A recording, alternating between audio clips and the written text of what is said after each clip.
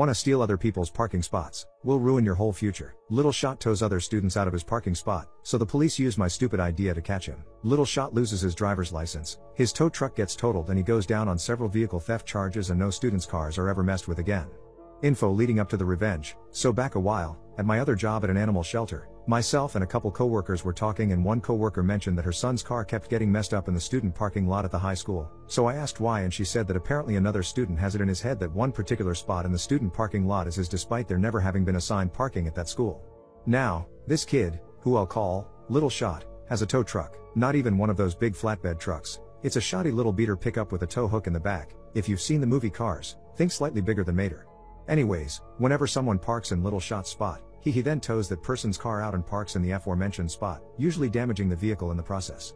Well, while my coworker was telling us this, I said, you know what would be funny? Parking the Bearcat in that spot and weighing it down. It'd be fucking hilarious to see that Little Shot try and tow that big chungus of a vehicle. The chief of police was chatting with us. The animal shelter in my hometown is considered part of the police department and officers will occasionally visit us every once in a while, and he laughed and said I would love to see that.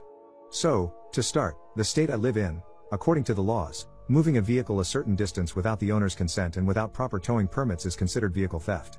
I was told this story a few days later, so here's how it went down. The police chief placed a bait truck in the parking spot and set up a couple undercover units close by and the truck itself was weighed down with a crap load of cement bags. My coworker said she was surprised the truck didn't collapse under the weight.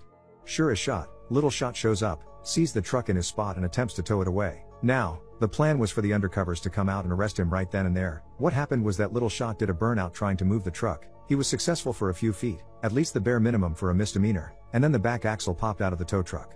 The undercovers came out and arrested Little Shot. The camera footage was obtained which showed the roughly 100 other times he's done this, which of course only bumped up his charges.